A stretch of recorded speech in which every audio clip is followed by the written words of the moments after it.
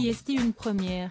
Depuis leur déménagement au Canada et l'abandon de leur fonction royale, Meghan Markle et le prince Harry se faisaient spécialement discrets. Dans leur sublime manoir de l'île de Vancouver, les Sussex ont tout fait pour vivre à l'abri des regards indiscrets. C'est avec la même discrétion qu'ils se sont envolés à Miami puis à Los Angeles ces derniers jours.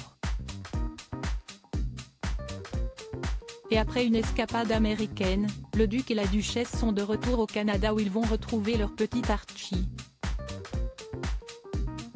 Et pour la première fois depuis leur départ en Amérique du Nord, Meghan Markle et le prince Harry ont été photographiés ensemble.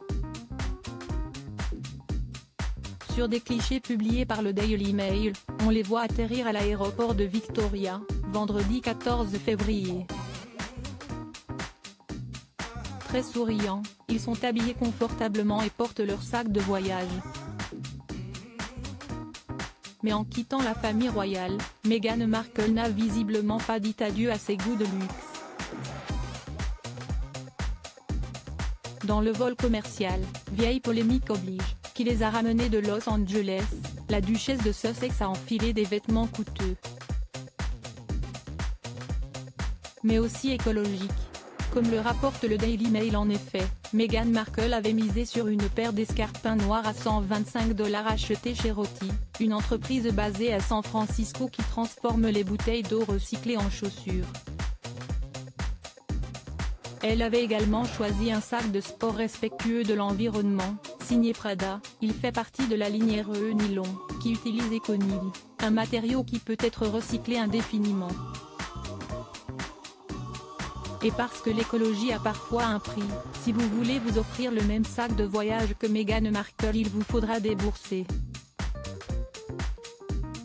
$1790, soit la modique somme de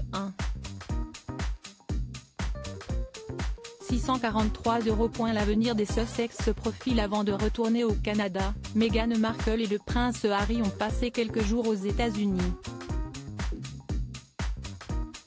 Ils ont d'abord pris la direction de Miami pour assister à une soirée très privée organisée par la banque JP Morgan, durant laquelle le duc de Sussex a livré un discours émouvant sur la santé mentale. Après avoir profité du soleil de Floride, c'est en Californie que les parents d'Archie se sont envolés pour une visite bien moins polémique. Le duc et la duchesse de Sussex ont passé une journée dans l'enceinte de l'université de Stanford, une prestigieuse école américaine où ils ont organisé une session de remue-ménage de quelques heures avec plusieurs professeurs.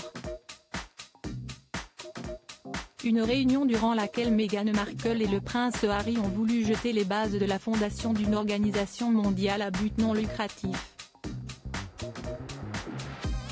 Leur avenir est définitivement en marche.